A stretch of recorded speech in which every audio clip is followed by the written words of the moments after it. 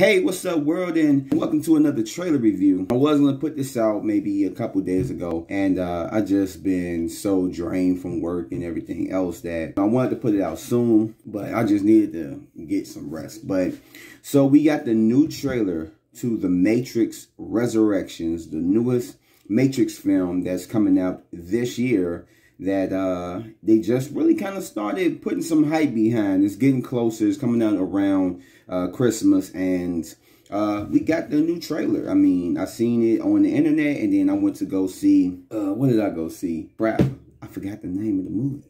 Malignant.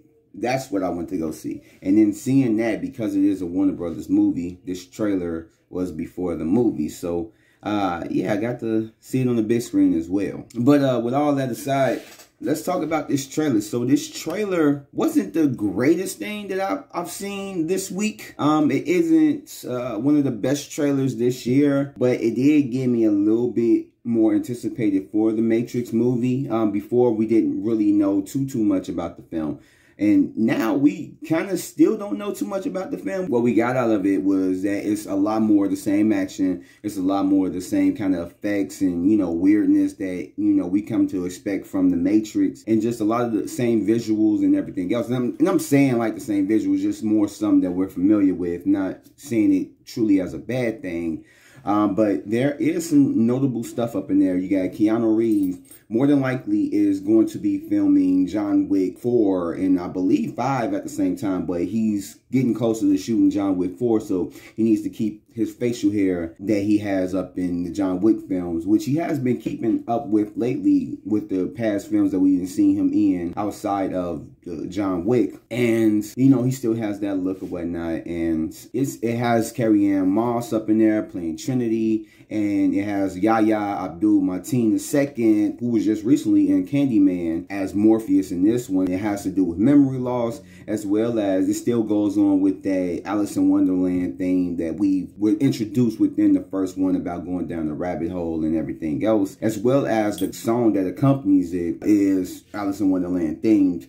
And we see agents up in there as well. And, you know, it nostalgically goes back to a similar fight scene that we seen up in the first one when Neo was getting a little taste of what it is to learn from the Matrix, to get, you know, information sent to him to where he, wow, I know Kung Fu. But slightly different because Neo seemed to retain a lot of his powers. Like you see him up in the trailer, like literally doing Kung Fu moves. Up in that scene in the dojo with Morpheus, he pushes him back and he has a big force that accompanies it, which literally tears apart the dojo that they're in. And he ends up moving a missile to the side when he's on the roof with Trinity, and he falls off. Probably from that scene, he flies. So, but we don't see it in the trailer, but I'm just kind of guessing from on that point. And they do show that it does venture outside of the Matrix. You see Neo getting the red pill from Morpheus, so more than likely he's just going into that whole thing again where it's like, I'm inside the Matrix, I believe that this is reality, and find out that it's not. But this time he has dreams, he has visions of what previously happened in the earlier films with the events prior.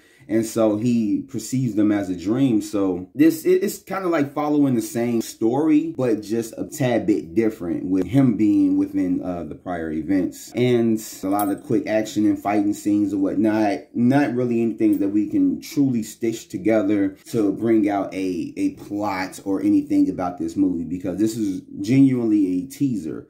It doesn't show us too much. And it is a quick shot of a woman who looks like she could be the little girl from the Matrix Revolutions or whatever. I don't know if she was in Reloaded, but, you know, she was like the little kid of 2 of the programs or whatnot. And she was also at the end with the Oracle. It seemed like she could be that little girl grown up, or the girl could be just simply another version of the Oracle, or just no one truly special. And I'm just looking too much into it, but the money goes more toward the Oracle. Like I said, it doesn't seem like it goes into really any plot besides Neo going back into the fight going back into the Matrix, finding out all this information again. It does beg the question is like, how is Neo alive? How is Trinity alive? When they died at the end, their consciousness were probably put into the Matrix. Their bodies is non-existent anymore, but they are truly just part of the Matrix now. Their conscious is, and that's the reason why they're alive, because in one scene you do see Trinity, she's kind of like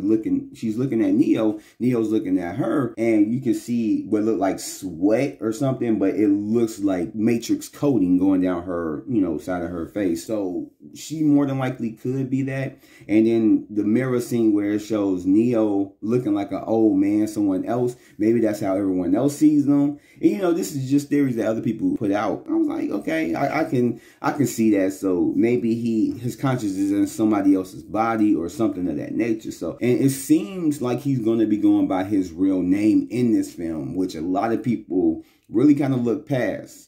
Even though Mr. Smith has been calling him Mr. Anderson for years now. But Thomas Anderson seems like what he's going to buy. But maybe they're going to highlight that, but at the same time still call him Neo. But in any case, it was a pretty good teaser. It wasn't anything super special, wasn't anything super crazy. It didn't get me like super hyped for the movie, but it did get me a little bit more interested or whatnot. Hopefully, the next trailer that we see is more than likely going to give us a little bit more as far as the story goes, and a little bit more as far as visually what we're going to see and what we are to expect from the movie. But so that has been my thoughts on the new teaser for The Matrix Resurrections and all the unanswered questions that we have from it. And I hope you guys like this, and if you did, go ahead, give it a thumbs up, subscribe, and hit that notification bell, and I will catch you guys on the next one. So peace out and stay safe.